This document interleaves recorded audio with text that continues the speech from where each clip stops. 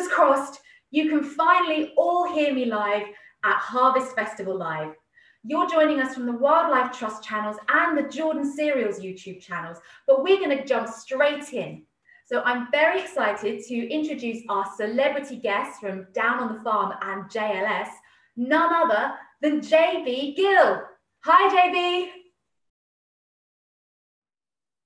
Hi, Mia. Hi, everyone. I am so happy to be here today at this harvest celebration.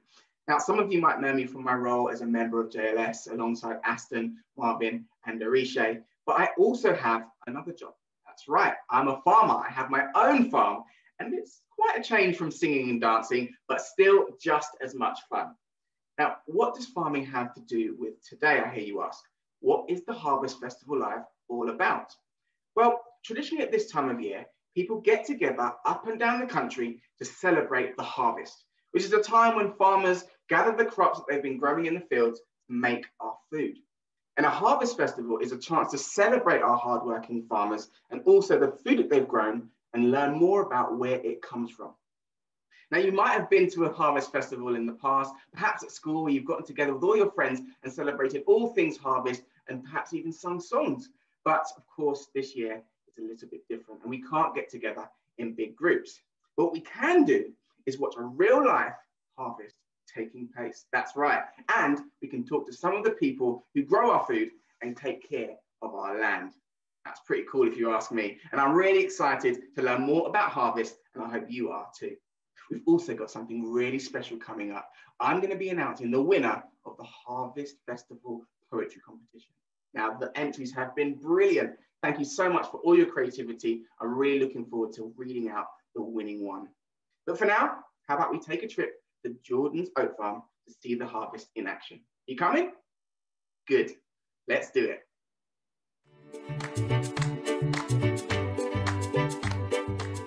This is Greenhall Farm in Hertfordshire, which is in the southeast of England. And this is Guy Tucker, who owns Greenhall Farm. Guy grows oats on his farm, which he harvests every year in the summertime. He knows when the crops are ripe because they turn a golden colour. The weather has to be just right so that the oats are not too wet or too dry when he cuts them. Nature provides the soil, the rain and the sunshine that we need to grow our food. That's why it's very important that we look after nature. Guy cares about nature and he works with Jordan Cereals and the Wildlife Trusts to make sure he's creating a happy home on his farm for animals, insects and plants. On the farm, there are wildflowers which attract insects like bees. Bees are really important because they pollinate crops which make our food. The hedgerows around the field create a space for birds to build their nests. On the day of the harvest, Guy gets up extra early. He uses a special machine called a combine harvester, which hoovers up all of the oats and separates them from their stalks. The stalks are left behind on the ground to rot. That sounds bad, but it's actually good because they get eaten by worms and other insects, and worm poo is good for the soil. Once the oats have been collected, Guy takes them to the grain store, which is basically a big shed. Next, they are taken to be rolled flat, ready to go into your breakfast or cereal bar.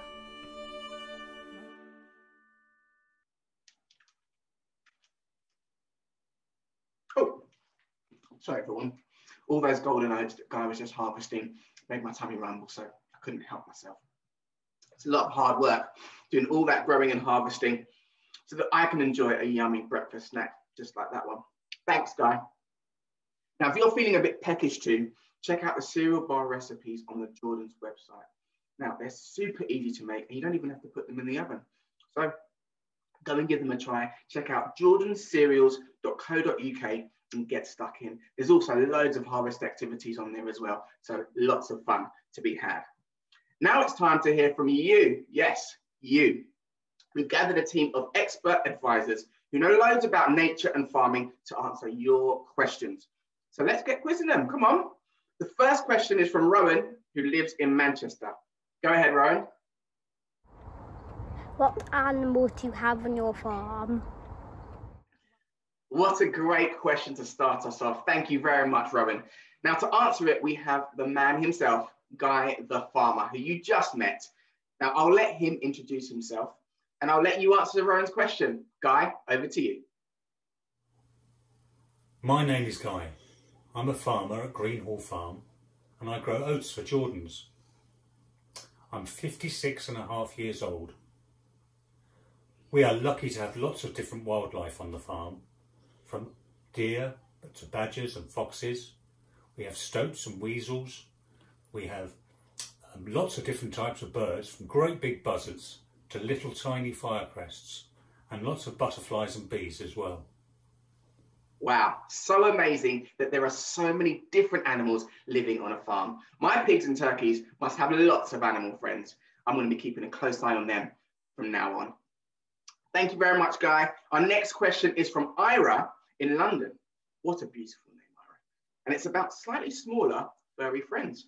Take it away, Ira. Why are bees important? Thanks, Ira. That is a brilliant question. Now, to answer it, we have Alison from the Wildlife Trusts, and she's going to introduce herself and answer your question. Over to you, Alison. Hi, I'm Alison from the Wildlife Trusts, and I work with Jordan's farmers like Guy. Now, bees, they're wonderful animals. They move pollen around from one flower to another, and plants need that to happen so that they can produce fruits and seeds, and we call that pollination. And of course, humans and other animals, we like to eat those fruits and seeds, and then some of them grow into new plants as well. So without bees, we wouldn't have enough food, and we wouldn't have all the wonderful variety of plants that we have. Thanks, Alison. And we can all agree, I'm sure, that bees are pretty cool. So our next question is from Mia from Jordan's, who we all met at the start. Now, Mia knows all about how crops from the fields end up in our food. And to ask her a question, we have Sophie from Pembrokeshire. What's your question for Mia, Sophie? Why do you put oats into your cereal? Thanks, Sophie. Mia, why do you put oats in your cereal? Thanks, JB. And that's a really good question, Sophie. The reason that we put oats in our cereal is that they're really good for you. Oats are brilliant for breakfast because they're full of fibre, and that's very good for keeping our tummies full as well as keeping our tummies healthy too. Oats are also filled with lots of vitamins and minerals, which are really good for you. So that's why we use oats. Not only are they delicious, they're good for you too. Well, thanks, Mia. I will definitely be having oats in my cereal tomorrow. Now let's go to Struan in Dumbarton right now with his question. What happens to the animals and insects when the crops are cut down? Do they lose their homes? Well, thanks, Struan. I'm actually wondering that too. Can you help, Farmer Guy? When we are harvesting, I'm sitting up high on the combine seat. I can see lots of animals leaving the field, into the hedgerows and the woodland around the edge, where they mostly live. We have some fields on the farm which we plant for bird food. It's not harvested, but it's left over winter so they have plenty to eat. Also, some fields we plant with flowers, so the bees and the butterflies have food. And some fields are left fallow. They're quiet spaces for the deer and the hares. Well, thanks, Guy. It sounds like you do a great job of looking after the wildlife on your farm. Let's go over to Felix in Brighton right now with another question. Why is worm poo good for the soil? Excellent question. The question you've all been waiting for, Felix. Alison, over to you for this one, I think. Worm poo is so good for the soil. Earthworms eat decaying plants and vegetables and fruit, and then what their bodies don't need, they poo it back out. And that poo goes to help build healthy soils. And it's also full of plant food or nutrients. And plants use those nutrients in order to grow. And that includes the crops that farmers like Guy grow, like these oats here, that go to make our food. Wow, I think I'm going to be looking at worms in a whole new light now. Thanks, Alison. Let's go to Connie now, who lives in Norwich, with another question for Mia. Why do we have harvest festivals? Great question, Connie. Mia, why is it that we gather to celebrate harvest like we're doing today? Well, JB, as we know from today, harvest is when farmers gather in all of the crops that they've been growing throughout the year so that we have food to eat. But it wasn't always like it was today.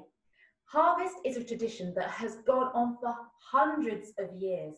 But in the olden days, rather than using a combine harvester like Guy, whole communities would have to come together to bring the crops in from the fields, even the children.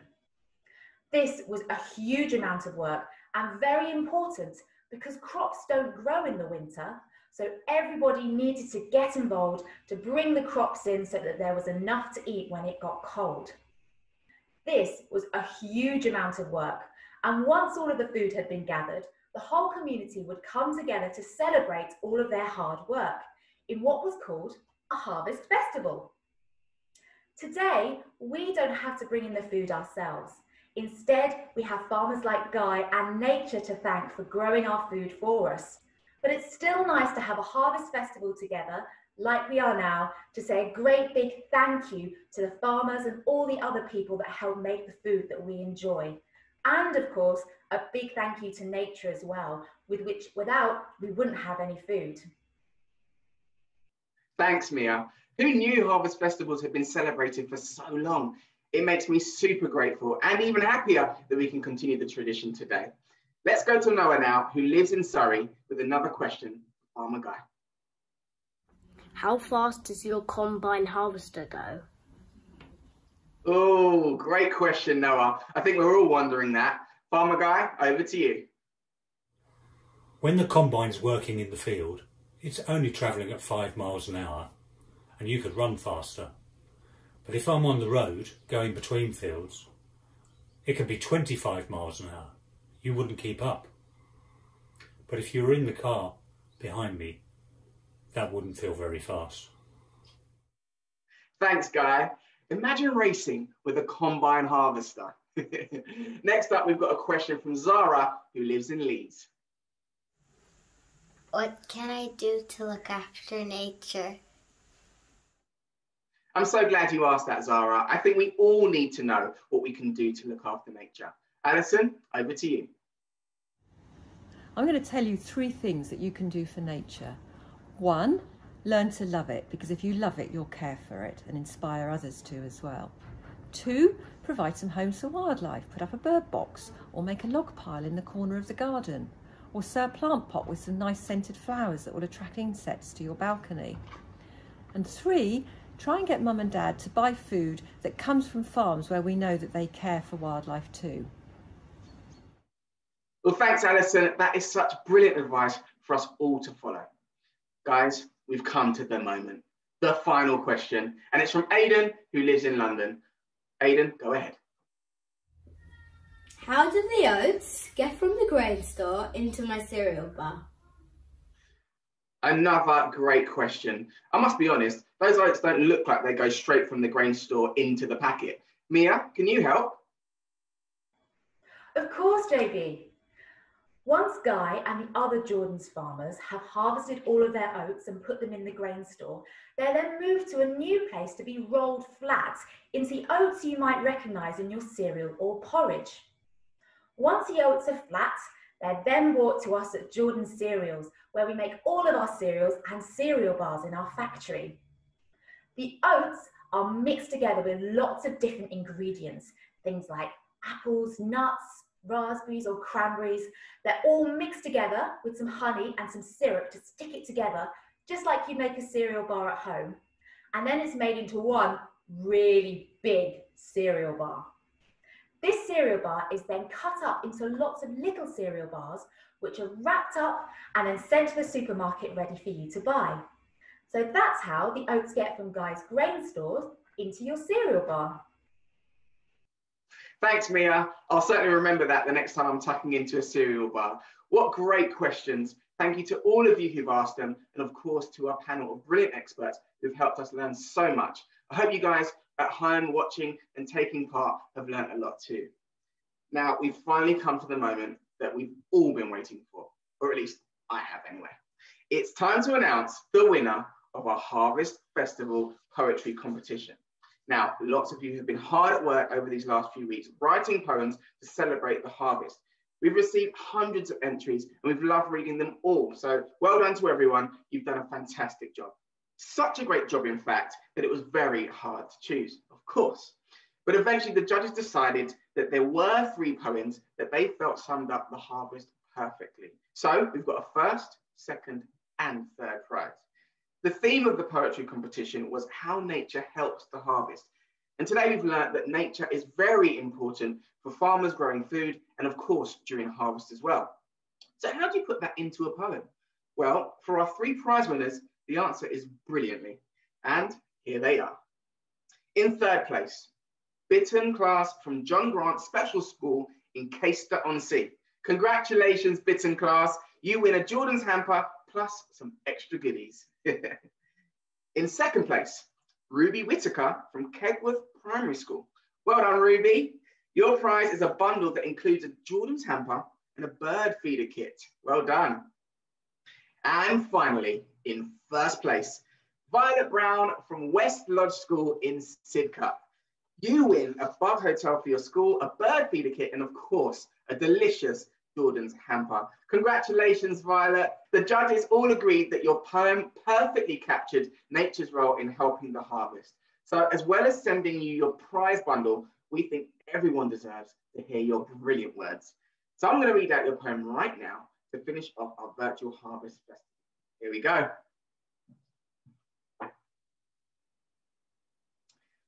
The hot summer's over, the long winter's coming. There's wheat to cut and fruit to pick, there's lots to be done. The bees are making honey, the farmer's working hard. There's wheat to cut and fruit to pick, there's lots to be done. The rain has fallen from above, and down below, the crops we've sown are ready to be harvested. There's wheat to cut and fruit to pick, there's lots to be done. It's time to pick the apples, the lettuce and the plums, and dig up squash and pumpkins for all the little ones. Just because it's hard work, there still can be fun.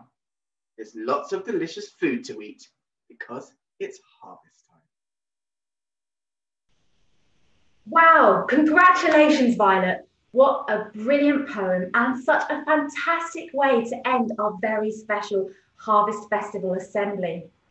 I don't know about you, but I've learned so much about harvest today and everything that our farmers do to grow the food that we eat. How about you, JB? I couldn't agree more, Mia. I'm so glad I was here today to learn with you all. And I now know way more about worm poo than I ever thought I would. I'm just really looking forward to taking what we've learned today and making sure that the wildlife on my farm continue to be protected, especially now that I know how important nature is in helping us make our food. That's so great to hear, JB. Nature is so important for growing the food that we eat. And at Jordan's, all of our farmers do lots to protect nature and make homes for wildlife. But don't forget, there's a lot that you can do for nature as well at home, as Alison said earlier. It can be in your own back garden, on your balcony. You don't have to live on a farm to protect nature. Another idea is, why don't you head over to the Jordan's website, because there we've got lots of fun ideas that you can do over this weekend. And if you'd like to learn even more about how you can do more to help nature, head over to the Wildlife Trust's Wildlife Watch website, because they've got tons of ideas on there. And finally, I want to say a very big thank you to all of you that have joined us today, and of course to every one of you that wrote one of those brilliant poems. We've had over 500 poems. So good. It's been wonderful to have us all together virtually and learn more about harvest, why nature's so important, and where our food comes from. So I hope you're feeling as inspired as JB and I are. Thank you, everyone. Goodbye.